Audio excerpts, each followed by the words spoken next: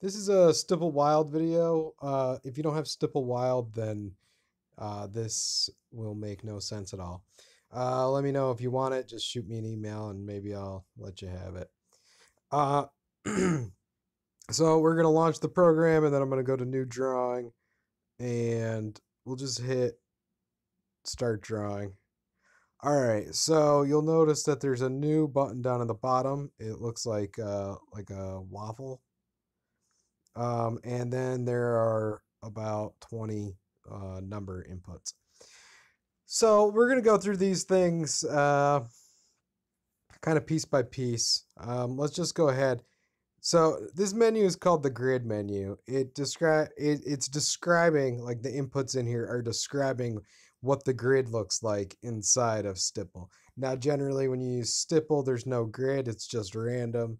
But I'll show you what I mean. I'm going to go ahead and shut off auto levels. So if you were to hit fill right now, you notice that there is a basic halftone grid kind of. If we go and switch from our style over here on the left, if we switch this to hex and then give it a shot, I'm going to hit re. So now you have fill and you have refill. Re will undo the last fill. If the last thing in the undo memory is a fill, re will undo it. If it's not a fill, like say you hit the fill button and then you drew a little bit with your finger, refill will just work like fill does. All right, so I'm gonna hit refill, and then you see that these are the dots are laid out in a hexagonal grid as opposed to a square grid. And one more step would be random. Now random basically randomly places the dots. I'm going to go back to square and we will check out another thing. Now up here, there's a bunch of random stats. This is basically for me for testing purposes. It basically tells you the dot count and some other stuff right over here. That shouldn't really mean too much to you. But I also have the re and the fill button up there in case you don't have the grid menu open. It might be a quicker way to get to it if you're just experimenting with colors or something and don't have the grid menu open and you don't need it. Well, those buttons are up there too. But also the screen lock button. And when screen lock is on, I can no longer draw on the screen. So if you're doing a lot of fill stuff and you're not going to be drawing at all with your finger, then I suggest just to put screen lock on. Take it from there. Okay, so we just talked about the styles. Now I'm going to go over to column distribution and row distribution. So by default, we have columns and we have, I'm going to delete, we have columns as the column distribution, which means that this number right here is, it's going to do 90 columns. And what match X means on row distribution is it means that use the same distance that was calculated in between dots for the row distribution. So it basically says, like, if you're doing 90 dots, or if you're doing columns which are 90 dots worth of columns or 90 columns, then whatever distance is in between those columns will be repeated for the row. So just to show you, so that also means that this 180 is actually doing nothing at all right now.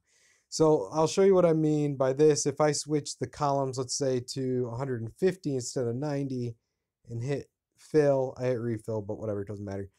You'll see that the dots are densely packed. Now it doesn't matter what number I put in here.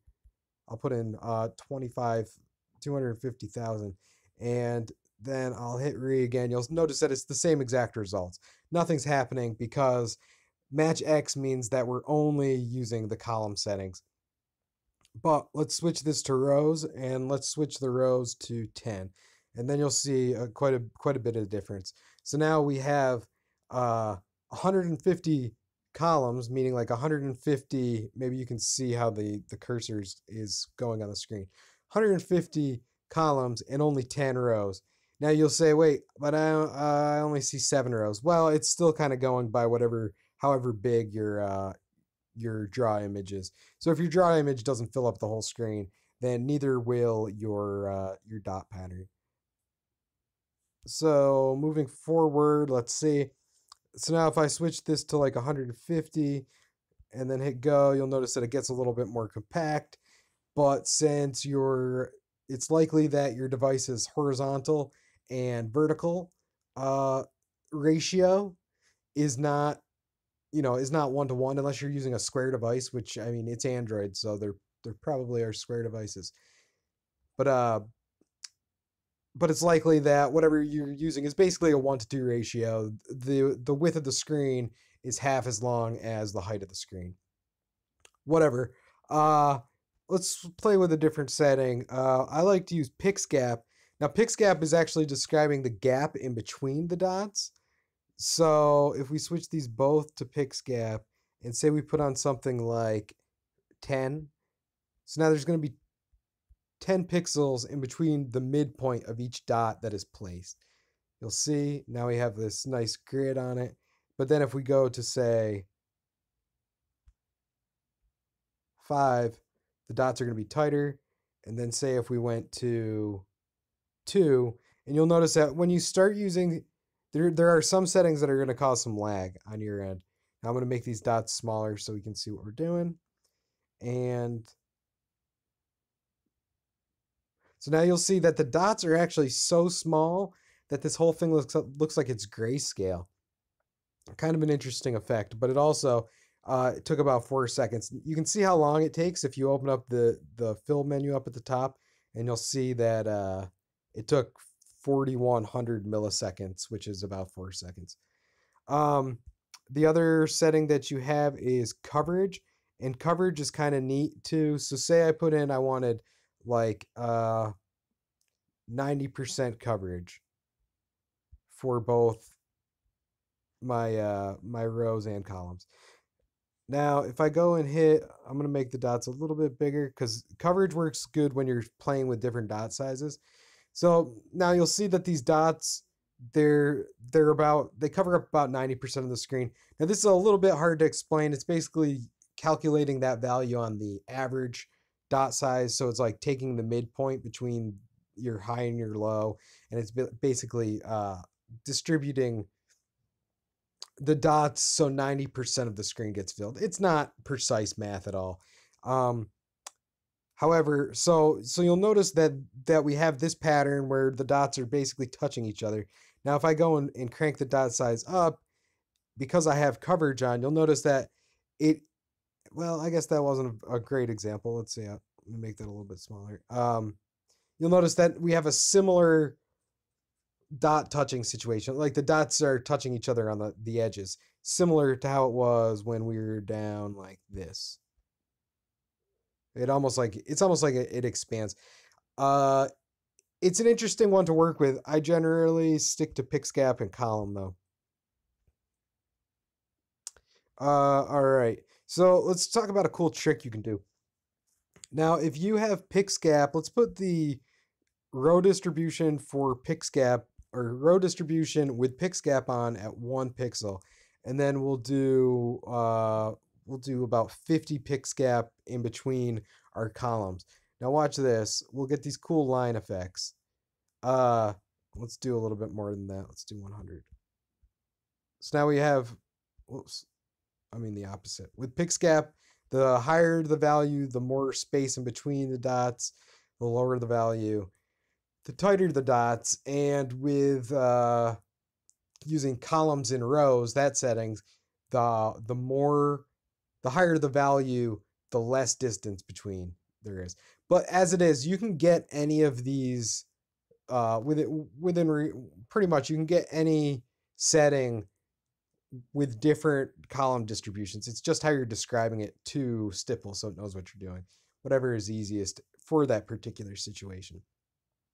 Now I'm going to pick a different dot color so we can see what I'm talking about. Now if I do a column offset and say I do 10, column offset is always measured in pixels, and I hit fill, you'll see that now I have a set of columns that has been offset by 10 pixels. So now I'll pick a different color and we'll put in 20. And now I have 3 different colors. So this can be cool. You can do some really cool stuff with this, and the same works for row distribution. It just works in a different way. And every once in a while, you're not going to be able to. The settings you put in aren't actually going to turn into anything on the screen, and you're going to be like, "What the hell's going on?" There's a reason for everything. It's not magic. All right. So next, I'm going to talk about the waves. I think I've described everything I need to. All right. I think I've described everything for the grid itself. And the whole time, like you can mess with different, uh, different, like you can use the hex and you can use the random and you can see what it does. There's a million combinations, a billion combinations. So we don't have time for all of it. All right. So next we're gonna play with waves. So now this first row of waves is describing my X waves. So X waves are waves that go, I don't know if you can see this on the screen, my cursor, but it's waves that oscillate horizontally as opposed to vertically. So watch this. If I go and turn my waves on, and I'm going to put it on numbers up, and we'll just stick with 10, and we'll keep the amplitude at 20. We'll keep all the settings as they are. Just put number of on, and then this input is describing how many waves we want. So let me hit fill, and now we have waves. Now if I increase the amplitude, let's put 50 in, you'll see now I have wavier waves. Let's go back to 20. And we can play with some of these other things. All right, so 1 over F is confusing. We'll just call it legacy, as software companies do when they leave a feature in for the users that already got used to their program, but then they go and change it. So 1 over F is very hard to explain. It does some cool stuff. Again, same with the grid settings.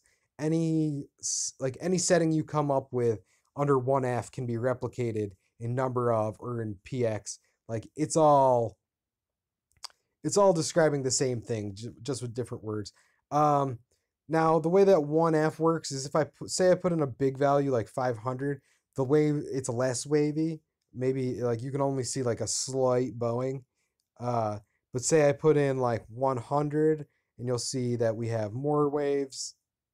And say I put in something like 2, and you'll see that I have just like a ton of waves, like so many waves that you can no longer really depict what exactly is going on anymore.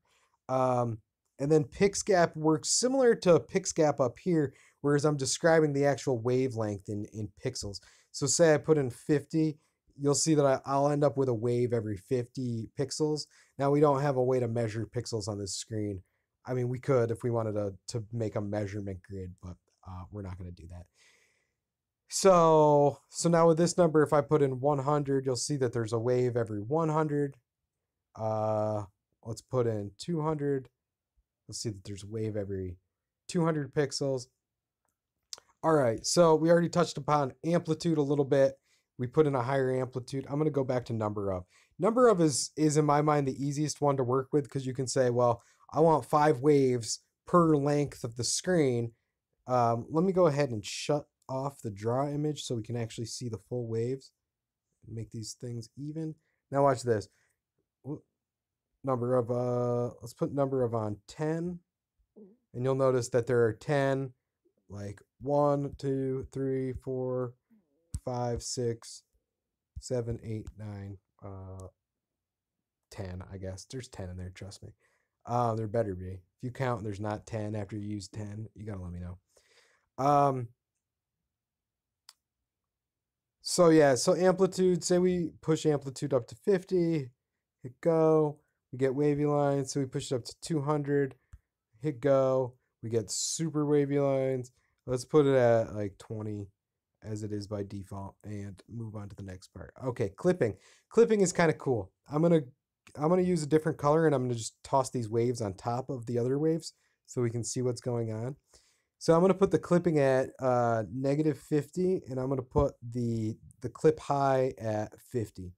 So now what it's doing is it's not letting the waves get past 50% height, and it's not letting the waves get below 50% depth. Depth. So watch this. If I hit fill, you'll see what I'm talking about. Now all of a sudden, Oh, well, this is confusing. I'm going to delete. So now all of a sudden we've got these jagged lines because they got clipped off. Uh, so say we put in 80, but we'll keep the negative 50, and you'll notice that on one side it goes out further than it does on the like the right side of the wave. It goes out further than the left side. Say we put this at 0 and hit go, and we'll see that we have straight up flat spots on the wave. We'll put this at 100, show you what's going on. Now we have these like hernia shaped waves. So now if you put in 0 and 0, nothing's going to happen. It's not going to make a wave. If we put in 10 and 100, so now we're not dealing with a negative value.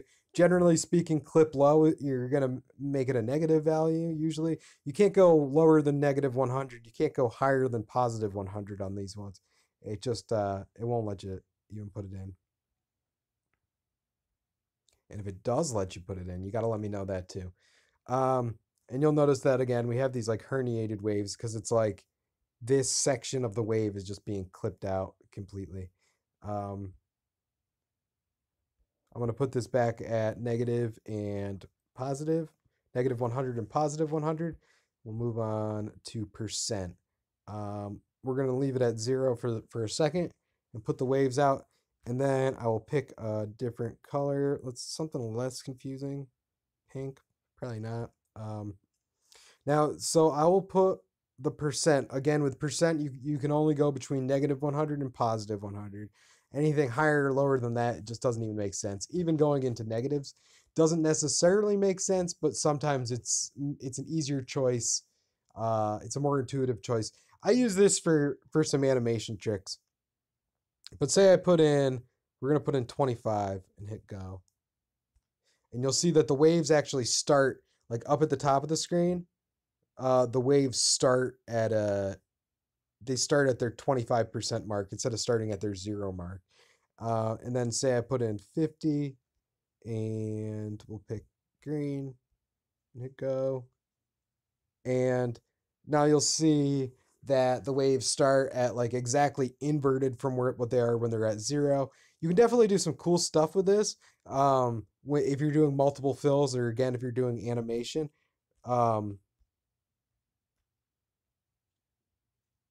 But I don't expect many people to be doing animation. I mean, there's only 5 people who Stipple Wild, so I know you're not doing animation. I know all you guys. All right, so next let's talk about mod. Mod is maybe one of the coolest new tricks, or coolest tricks you can do with the waves. So first off, let's go and do a basic wave, and then let's put a mod in of 1. And we're going to switch to a different color, but keep that other wave up. Hit go. And you'll see, well, actually, let's delete. Do it again. You'll see that now we've got this like extra wave that's controlling how high and low the first wave can get. I think the easiest might be to understand this with 0.5 instead of 1. And you'll see that the waves, let's put the amplitude at 50. Let's put the pix gap at something like 75. We just need more space on the screen. You'll see that the waves start out flat up at the top, but then expand out here. So not only are they going back and forth, they're also being controlled by the overall, by this additional wave inside of it. So let's put the amplitude at 200, pix gap at 150. So now you'll see these like football shaped waves. But now if we were to take this and let's say put it at 2 and hit go, we get some really crazy stuff going on. 10, and then we'll put in 200 waves, or 2. and we'll get some. Look at this. It doesn't even look like waves anymore. But there's definitely a pattern in there, right? Now, here's another trick that you can do, which is so say a one pix gap just isn't cutting it anymore. You actually need less space than a pixel between your dots, and this ends up happening because the wave is pushing around the dots so hard that they no longer seem to stay on track. Is if you go back to rows and then you put in rows at a higher value than rows you have on your screen at all. So I know that this little tablet I have is 720 by 1080, I believe. So I'm going to put in 4,000 because if you have it at one pix gap, it's only going to put in 1080 1080 dots. But if I go and switch this to 4,000, it's going to cram 4,000 dots onto the screen, or 4,000 dots vertically onto the screen. So now watch this. And now we can actually see some pattern, like we actually see a new set of patterns. Wow, that's pretty crazy. Showing up. It looks like a broken Nintendo cartridge or something. Let's play with that. Let's go ahead and put glitter on. Yeah, there we go. You like that? You like that, Bugsy? Um, all right, so I'm gonna just go back. Let's just clear this out to 0. All right, first of all, I made this number pad myself because the phone's number pad was just not cutting it for me. So I made this number pad. It's not done yet. It's functional, but let's talk about it. We got 1, 2, 3, 4. We know that. We got a negative button. You can put a negative in between stuff. It shouldn't do that. It's not going to let you put in weird values. Like watch this. If I try to go and enter this, it's not even going to let me do it. Like it'll say invalid value up at the top, and it just won't let me do it. So now if I hit X, it'll shut the thing down. If I hit B, that's for backspace. So if I put in 58, and then if I hit N, that's for next, and it's going to go to my next input value. So you'll see that we can just go from input value to input value if we want. But generally speaking, I use E for enter. So I'm going to put in 0 and I'm going to put in E.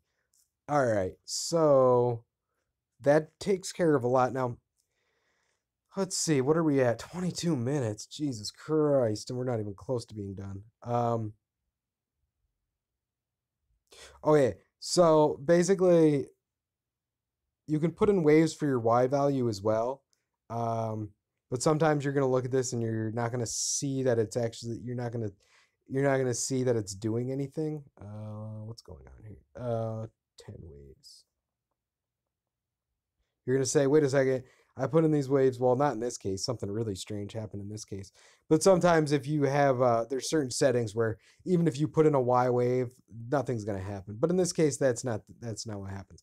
Now, Y waves works basically exactly like the X waves. It's just oscillating up and down as opposed to left and right. So I'm not going to go through each one. You can experiment and see what happens. If you have questions, ask me. Keep in mind, Stipple's usually right. I mean, it's always right. It's math. It's not doing anything weird. It might appear weird to you. It might appear unpredictable, but it's not. So now I'm going to go to this wave math, and this describes the order of which Stipple calculates the X and Y values for the waves. So in this case, you could probably like XY or YX might not do what you'd expect it to do. Now, XY is almost always doing something weird. I guess not in this case. Let's go back to pix gap of 1. 5 pix gap.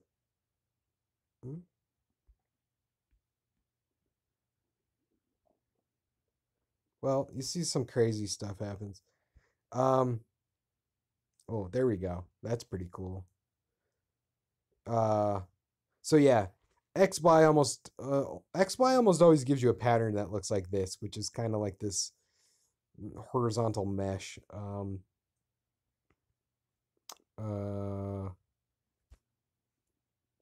gonna shut off. Ooh. I'm gonna shut off my Y waves. Put this back at 50 and put this at 1. What do we got? All right. So now, if we put in zag y, we've got zag x and zag y. We'll get into what GA and PJ is in a second. Zag x, you'll see does no. We want zag. We want zag x. Yeah, all right. Because we turned off our y waves. So watch this. It does zigzag waves like Charlie Brown's shirt. You know what I mean? You know what I'm saying? Whoops. All right, so now we can start combining these effects. I'll let you play with that. You can, I mean, this is like 20 different settings, and you can combine all of them. So you can just go to town with this. Um, PJ is pre-jitter. What that means is if you had a draw image and, whoa, come on. If you had a draw image, all right, and we put jitter on, so you can basically, I'm going to shut off all the waves because we're done with the waves. Uh, so generally, oops.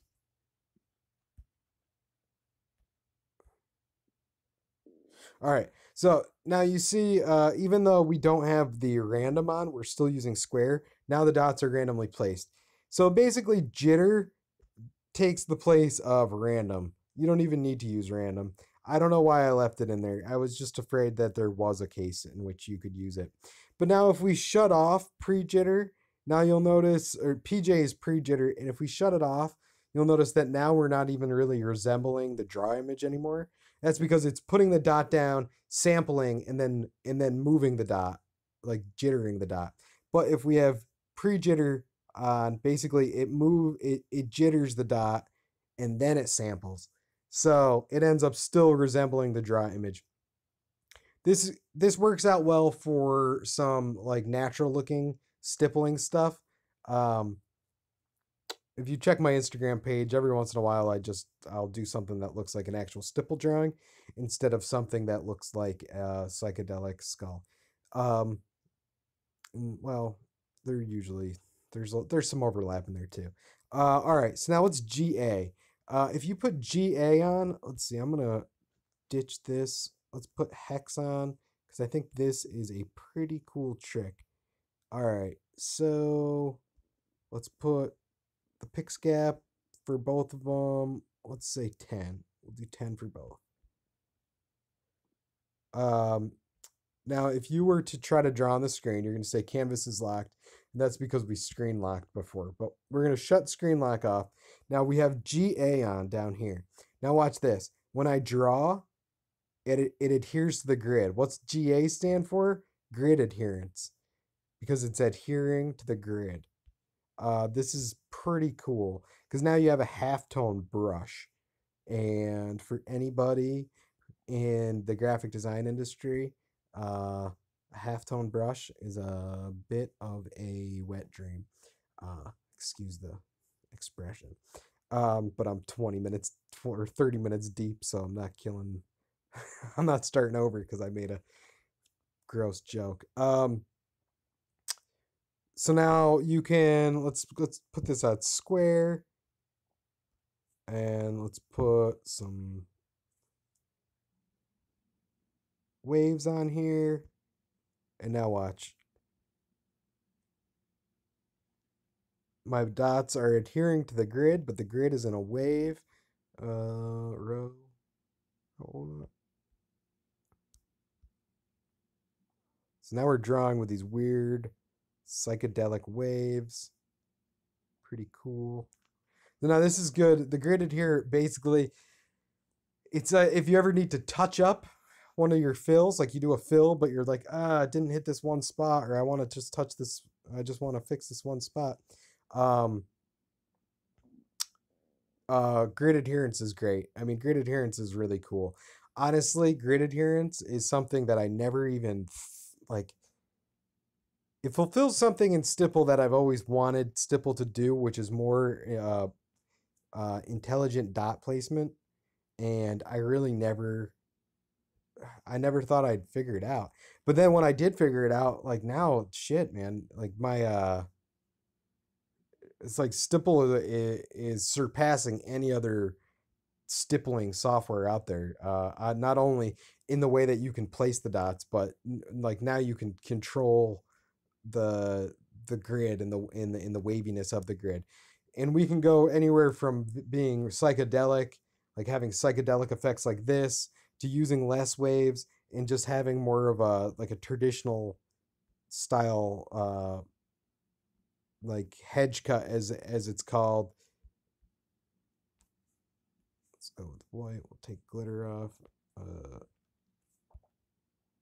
like, oh man, look how cool that is. So one thing to note is the old fill actually did respect. The old fill actually respected the auto levels. New fill does not. However, if you use grid adherence, it does. So you can still get that cool, like the sensitivity of autofill, or the sensitivity of auto threshold, and respect the grid by using grid adherence. I think 31 minutes. I think that's the longest video that I've ever done. So, yeah. Well, if you made it this far, I doubt you made it this far. But if you made it this far, thanks for watching. Have fun. Before I kill this, I'm gonna try to think if there's anything else I should talk about. No. I think we've covered everything. Yeah, I think we've covered everything. All right. Thanks for watching. Thanks for stippling.